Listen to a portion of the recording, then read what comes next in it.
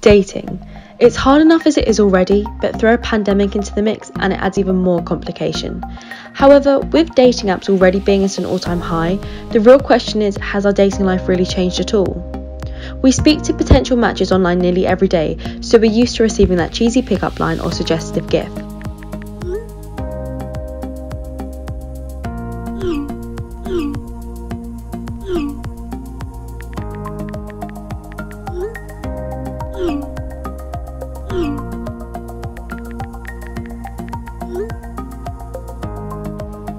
To find out the real answer, we wanted to speak to those active daters, those in-betweeners, and the relationships being put to the test throughout all of this. Welcome to the first part of Dating in Lockdown. So today we're joined by Ciara and Lottie. They're both third-year students at university. Ciara, you're in a relationship. And Lottie, you're single. So we just want to get your opinion today on how lockdown has been for you both. So first off, how was lockdown? It's been all right.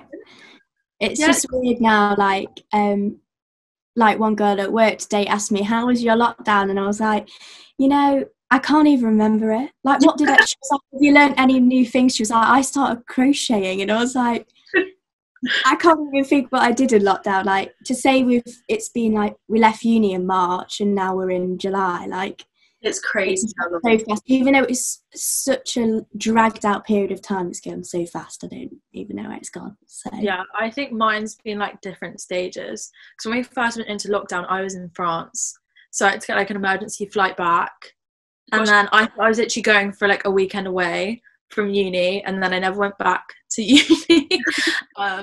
So yeah, I mean, we had all of our deadlines, so to be honest it was kind of good at the beginning because it meant I just focused on the deadlines, but then after that I was a bit lost, didn't know what to do with myself. Then I went through like a whole fitness kick, and now I'm kind of like, I just want to go out and do stuff again now. I'm bored. It's got to the point now where like places are starting to open, so you're just ready. Like, I know I'm ready to go out clubbing again.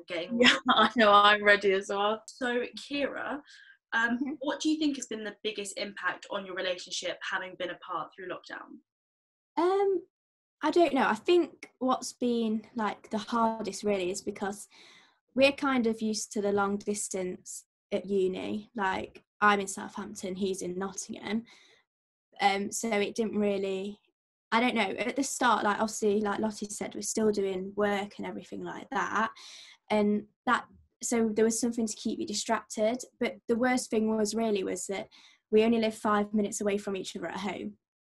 So it was more that like when you're in Nottingham and Southampton, it's different because you're so far apart, so it's harder to see each other, but we can walk to each other's houses when we're at home.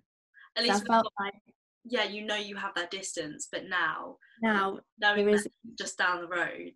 Yeah, that's what made it hard. I feel like nothing really like impacted it because we were kind of used to it. Like, it just, but I think what made it so much easier is that I was with my mum and dad, so there wasn't the homesickness. There wasn't the homesickness because I'm here, I'm at home. Yeah. So I feel like in terms of like, because my friend has had a different experience with her boyfriend because they met at uni, so they're together at uni, and then this was they've been together since October, and this is the first time they've not seen each other every weekend. So she had it. So a lot of stuff impacted her relationship, but with me, it just was fine, really. Like, quite lucky you had the experience of being distant. Yeah. So it just meant that like you were used to it, even though it is frustrating. Yeah. And it was, I feel like the worst bit was when like it was my birthday. Like, it was my birthday was the first day that you could have 6 people in your garden. So it's quite good in that sense. Like, I had my friends around and stuff, but then like I can't say, like, when they give me a present, I can't say, oh, thank you. Like, you can't give them a hug. That was what was weird, really. It's really weird, like the no contact thing, and you realise that, like how much you touch people. Like, I know this sounds really weird, but how much you are in contact with people every day, even in a bar. Like, people are coming up to you, like pushing past you, and now that's just, everyone's got their we were when I was at work today, like you go to do something, you go like at the till, you go past them and you're like, oh, can you move? Like every time we used the iPad or every time we used a pen, it was like, okay, get the Dettol wipes out. Like it's just weird. Yeah, it's really weird. And Lottie, with you, so like online dating is really popular. It's really taken off. Are you like on the dating apps? On the dating apps. Yeah. I think when lockdown first started, I'd actually been talking to someone like before. They ended a while ago, but like it was really weird because it was kind of like, I think I'd been messaging him probably for like a month. We never met or anything. He was from back home, and sort of when it went into lockdown, like obviously you're not in like the situation where you're okay, where obviously like you continue talking. Obviously we knew it was going to be a long time till we like ever got to meet each other. So it was really weird, especially with dating apps and stuff. It kind of was like, well, I'm bored and I'm not going to have any contact with any males for a very long time, or like be dating for a long time, but like you still kind of want that part of you. But then it was really weird because it was like, well, obviously you're not going to be able to meet for a long time, so it was kind of like accepting that you'd be in the talking stage for a while. And I think like I lasted talking to him for like 3 months without meeting, and then it kind of just got to the point where it was like you spoke about everything as well, because I felt so boring as well, because that was the issue with like talking to people online like during lockdown, is like you don't like, I didn't have anything to say, like to a certain extent. Like you can kind of go over all of the conversations, like luckily we did have really good chats, but like you can only talk for so much, and it's like, what are you doing today? And it's like nothing. And like it was like this sort of uncertainty of like you didn't know when you were going to come out of lockdown. Yeah, so it was kind of difficult, but I think now dating apps are like hotter than ever. Like I think everyone is hitting them up if they're single, but I think I'm gonna be so nervous when I next like go on a date or like meet someone I like, because like even if I get served by like a man at the post office, I'm not really sure what to do with myself. So yeah, it has been a weird old experience, I think, being single. It's that weird social interaction as well, like getting back to thing. Yeah, like it was my boyfriend's birthday the last week, and like some of his family came around in the garden and stuff, and it was like, I haven't seen these people for months. And then obviously because I haven't seen them since Christmas, because we were coming back so unexpected, and as soon as you came back you were in lockdown, so it's getting used to that social interaction again. And also like you were saying about talking to someone, like I felt that as well, like me and Ollie didn't have anything to talk about. Yeah, it was at home doing our uni stuff, and like Lottie, say you were talking to like maybe a few boys, like it's the same conversation again and again, like there's nothing different. I think like it's been quite nice actually, because in terms of on dating apps, the only way you've stayed talking to someone is if you're genuinely interested in each other. Like you can genuinely have like and it's not just about like physical attraction anymore. Like I actually think it's being better talking to people on dating apps, because it's less like, if someone's genuinely interested in you, like they're having to put in an effort, if not the conversation will die, because you can't just meet up and then like go from there, whatever. Like you're actually having to like fully talk to someone. It has been really weird, but like it means that you actually have to genuinely be like invested in someone and like want to talk to them. So it's kind of filtered out that sort of like, oh, someone who just wants to message you because they want your attention kind of thing. Like you actually have to have good conversations and kind of be interested in the same things, because if not, like you're going to talk for one day and then you're never going to talk again. But I never thought about you saying like filtering out like the players, because a lot of people are on Tinder for something, and they're not going to be on there because it's illegal. Exactly, like it has been. And like the boys like the poor chat, or who clearly are like messaging like tons of girls and stuff, like it kind of is that they have to be a bit special to like keep your attention, which is like really nice. But it's weird as well, because like I don't know about you guys, but like I'm not taking as many like selfies, or like because I'm not going clubbing, I'm not taking pictures like, so it is weird, because I'm kind of like, you're attracted to me from a picture of me like a year ago when I was going out in Southampton. I'm sat at home like no extensions, no fake tan on, no makeup, like am I the same person that you were attracted to in these pictures? But hopefully she'll come back at some point. But it has been a funny old time. It is a weird thing, but I guess for me personally, it's made me appreciate like getting to know myself and like getting to know the type of person that I would look for. Yeah. Just chatting to anyone on like the app, like on any apps or stuff like that, and they're not really paying an interest. So, yeah, like, because it's not like someone's just chatting to you because they're going to text you at 2 a.m. like after they've come back from clubbing and be like, oh, I really need to talk to you. Like, it's actually like, oh, we've got to be able to have a good conversation when like all you're doing is like having barbecues with your family and walking your dog. Like, it's been nice in that way. But it is meaning the only way to meet people if you're single right now is dating apps. Yeah, literally, unless you're like really lucky in the supermarket. Yeah, unless you get a really good boy. Yeah. Ciara, with you, has it been hard kind of keeping the spark alive in your relationship, because you'd have this time to spend together and you know it's been a long time? Yeah, because it's been weird in terms of like, obviously we finish uni in like May, so we finished at the start of May, so normally I'd be home for then, so it's a good in a way that like he's at uni in Nottingham, so when I come back home he's here.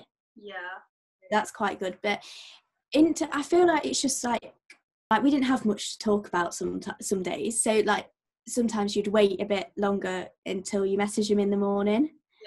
Yeah. Like, so you could like have that time like to think of stuff like what to say basically. But I don't know, it's just like FaceTiming and stuff like that, really. Like, yeah, that's an important part. When we're at uni and stuff, like we send each other like little surprise gifts and stuff like that, but like in lockdown it was just, I think it's because like it's so like such an alien experience for everyone. Yeah, like, because two of my friends moved in with their boyfriend for lockdown. Yeah, a lot of people have been doing that. I've seen that. Yeah, it's gone one or two ways. Like, yeah, so even though we get on really well and I get along with his family well and he gets along with mine, like we couldn't have done it. Yeah, like because obviously we know we have a lot of uni work, so and he has barely any, so like I'd constantly be doing that, and I don't know, and also like it's different, like we could live together, but it's different in terms of when you live with someone, you go into work, you're going to see your friends, he's going to see his friends. It's very different. You have your more lives, but right now, yeah, whereas in lockdown, we will be together. Yeah, 24/7. So Lottie, with you, has lockdown made you realise anything further about being single? Like, has it made you appreciate being single or want to be in a relationship? I think that lockdown's actually been a really nice reflective time, because at the beginning I was so low and I was like, oh, I just kind of want company. But then, to be honest, I think I went through, like, when I was younger, when I was probably like between the ages like 16 and 18, I wanted a boyfriend so much. I was like, this is so embarrassing. I'm like 18, I've never had a boyfriend. Like, oh my god, this is so embarrassing. And all of my friends had boyfriends of at least like 6 months to a year, and I was like, why can everyone else get a boyfriend and I can't? And I literally thought it was the most embarrassing, worst thing that could ever have happened to me. And like, also, if 16-year-old me knew I was 20 and I was still had never had a boyfriend, she would be crying. Honestly, I remember like when I was about 16, I was like, if I'm still 20 and I'm not like engaged, that is ridiculous. And I know, like, I literally used to be like, oh, I need a boyfriend, because if not, like, I am the ugliest girl in the world. But like, I'm kind of glad I went through that, because now I'm extremely happy single. Like, I'm an extremely independent person, and I also have realized that like I just need someone who like perfectly fits in my life, because like I just love my independence, and I love like kind of being able to do what I want when I want. And I don't know, like, unless someone comes along who's literally perfect and I like can't say no to them, like, I do really enjoy being single right now. Because the thing that scares me is, because they would be my first relationship, if I got in one now, I wouldn't want to start not doing things because I was in a relationship. Yeah. Also, I've just not met anyone who I've genuinely like clicked with and been like, oh, I want you to be my boyfriend. So like, unless that person comes along, I would just be forcing the situation. Like, they wouldn't be right for me. So I think lockdowns I mean, it's made me want to kind of put myself out there and like go dating more, and also like it's made me be a bit like it's all like taking, because I always say to my friends, like sometimes you'll meet a boy and like you're just not right for each other. But when I used to go on dates, if they didn't fancy me, I genuinely was like, what is wrong with me? Like, oh my god, is it my face? Is it my hair? Like, that was what I'd always think. But it's like sometimes you just meet someone and you're not a match. And I think that lockdown's actually been a really nice time to reflect on that. Do you guys think like this will change dating for the better then, because everyone's starting to actually get to know each other? Or I think there's going to be a lot of people, as soon as nightclubs open, the amount of kissing that we're going to see is going to be slightly repulsive. I think that like I think there's going to be a lot of people getting asked out around Christmas. I think it's going to be a lot more relationship. I don't know. I think it's going to make people actually value conversation more. I think hopefully it makes, like, in terms of like hookup culture, I think it might make people be a bit more like, I think there'll be a peak in hookup culture, like after, like when nightclubs and stuff sort of open. But I do think that there is going to be a lot more, like, if you can both be like not together and actually have really good conversation, that's going to be viewed as a lot more important. Yeah, I definitely agree. Yeah, because I think long distance relationships as well are probably going to be normalized a lot more. Yeah, definitely. Because I had never really thought of it in a way of like being on Tinder and Bumble and stuff changing, but now like Lottie's talked about it, like really has changed. Like you can't just go and like hook up, like you actually talking to people like properly. And I feel like and like also you've got to think, when clubs do open, are people gonna be kissing? Because it's just a way to spread. Everyone could be still really nervous about it. Yeah, you don't know, do you? But I don't think it changed when just before we went into lockdown, like the week before lockdown. I don't think that changed people. No one thought that this would be as big as it is. I personally think, and this might be a little bit like presumptuous, but I think it might change boys' attitudes towards dating more than girls. Fingers crossed. I mean, I guess it depends on who you're talking about, but in terms of me, who's slightly more of a softie and likes, you know, talking to someone and like getting to know them and stuff, but I think like boys might get a bit more into that, instead of being like, oh, there's this fit girl, like I'm just gonna, you know, go and see whoever. It might be actually like, oh, this guy I actually get on well with. But you never know with dating, like they always like to surprise you. I think there is a good chance that people take it a bit more seriously and like actually want to make the effort with someone, because I think it's so easy to feel lonely like throughout winter. So I definitely think that there will be a positive change. So with you, Ciara, do you think it's made you appreciate your partner more like throughout all of this? Yeah, I would say so, because it was both our birthdays. Like mine was the start of June and his has just gone, and it was his 21st as well, and we're meant to be in Devon, and like I was gonna like book like a trip away and like stuff like that, and it makes you appreciate it more, because like it's weird because like on my birthday we couldn't even have any contact. Like, it was so weird. Like I would say definitely appreciate more, because also even though sometimes maybe it was hard to think of things to talk about except from what's Boris doing today, like it's nice to have someone to constantly talk to, like just a source of something. I'm sure as well, like obviously like being able to like have a cuddle with him and stuff, like that will be like, you just kind of so weird when I next have it as well. Is that contact with them?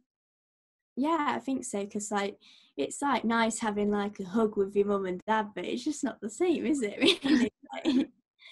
But I think, and also it's having someone else to talk to, because like me and my mum and dad like get on well, like hardly argue, but like I would say more like end of May, like we're starting to snap a bit more. Yeah. It was appreciating having someone else to FaceTime and get away from that, even like when his mum and dad were coming on the FaceTime as well. Yeah. Yeah, Somebody definitely. else to have a conversation with, and they probably like that as well, because it's just been like his mum and dad and his brother, so it's like it's really important as well, like just to step away from your environment for even just an hour and just to speak to someone new. But also a massive well done to you for like actually distancing, because like, so many couples that just like didn't care. Because say if like, because we could be like, none of me or my family or his family have had any symptoms or anything, but my mum and dad are both teachers, so they were still going into work, and I just thought, you know, if I was asymptomatic and I gave it to his mum and then she was seriously ill or something, or he was, I'd feel awful. So it was, so even though I really wanted to see him, it was more that I don't want to die, like, and I don't want any of his family to die either, so it was nice when you could go in their garden, so that it's nice. It was something to look forward to as well, I guess. Yeah, because it was like, even I was like, we had a barbecue because it was that week of really nice weather. So like we could have a barbecue and like still like have a nice time together, but obviously from a distance. So. Yeah, well, it makes all the like difference in the world, doesn't it? Still just being able to see someone face to face. So do you guys have like, Ciara, do you have any plans with your boyfriend, or Lottie, do you have any plans for anyone? Like now lockdown is a lot less, you know, strict. Because obviously I said it was both of our birthdays in lockdown, so because they're only like 2 weeks apart, we'd normally do something in the middle. Like last year we went to Amsterdam and stuff like that, so we're planning on maybe going to like Manchester or somewhere like that. Yeah. Like, because obviously we know we're going back in October, so hopefully, fingers crossed, maybe like middle of September before I go back to Southampton, we could go to Manchester or somewhere like that, because it's not too far away. But because I know some people like are going on holiday, but I just feel too, I know, are you going on holiday, Lottie? I think. Yeah. I'm too nervous to go on holiday yet. I don't want to fly yet. So a nice city break in Manchester would be nice. But it's hard to like, do I book it now? Because what if we have a second spike? Then I lose my money. Like, it's hard to know. You have no idea what's going to happen, and I think that's probably what everyone's kind of struggling with at the moment. Is we don't know if there's going to be a second spike or what's going to happen. And then for me, no, I don't have any plans at the moment to be meeting up with anyone. Sort of the person who I've this makes you sound awful, but can I just say it's over the last like 4 or 5 months?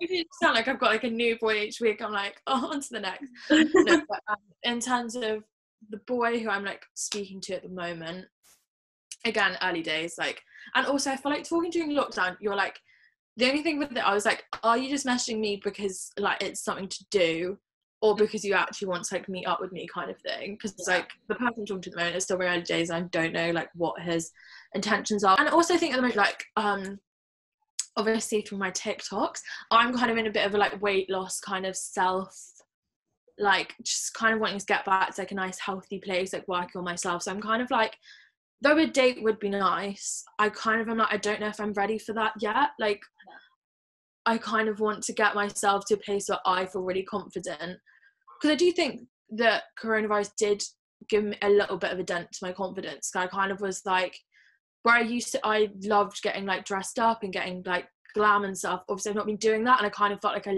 lost a bit of my like, I don't know, like get that confidence.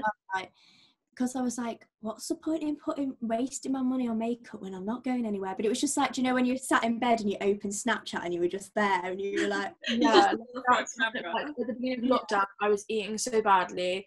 The weather was awful. I was itching tracksuit bottoms every day.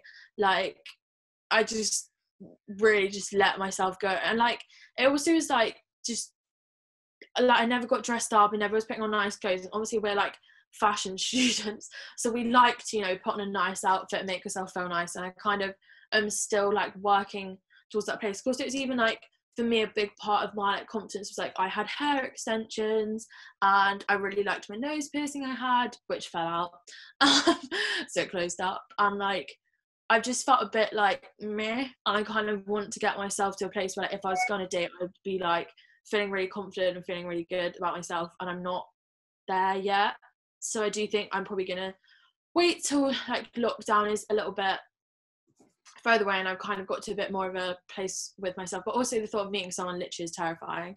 So when I'll be ready for that, I do not know, but yeah, no, there's no plans at the moment for me to go on a date, unfortunately. Definitely think it's boring as it is. First. So that's the main thing. Yeah, putting yourself first. So, well, thank you guys so much for being a part of Dating in Lockdown. Okay.